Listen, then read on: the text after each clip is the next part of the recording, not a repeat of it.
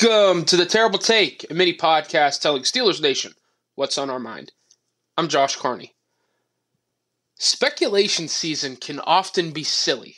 In the latest speculation, I'm calling it that loosely, regarding Pittsburgh Steelers wide receiver Diontae Johnson, is again further proof of that.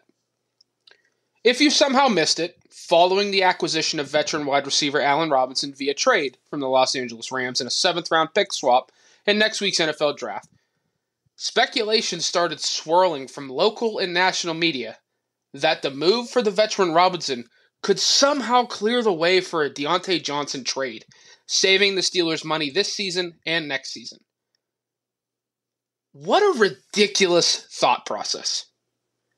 The Steelers acquired Robinson relatively cheap to shore up depth in Pittsburgh, not to plan for a future move involving their number one receiver, who is pretty darn good in his own right. Robinson's acquisition allows the Steelers to move the trio of Johnson, George Pickens, and Robinson all over the formation to hunt for the best matchups, and take some of the onus off of Johnson and Pickens in a relatively weak wide receiver room. This constant push to try and trade Diontae Johnson away is rather tiresome. It's never going to stop, though. I get it. He tends to run backwards after the catch at times, struggles with drops occasionally, and didn't score a single touchdown last season. Those are all fair criticisms of Johnson.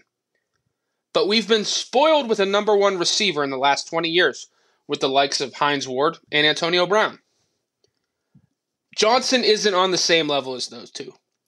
But really, not many will ever be on the level Antonio Brown was at the height of his powers. He's an all-time great, one of the 5 best receivers ever. Johnson is a really good player overall, one that's a fixture for Pittsburgh moving forward. He might not be that true elite number one that we are so used to seeing, but he's a number one for Pittsburgh. Stop trying to push him off the roster and create more issues for a team that already plugged so many holes in an aggressive offseason. A trade of Johnson would negatively impact quarterback Kenny Pickett too. And that should never, and will never be, the goal of Omar Khan and company. So stop with the silly speculation. Be sure to follow us at SteelersDepot.com and check out episodes of The Terrible Take every weekday at 5 p.m. Eastern Time.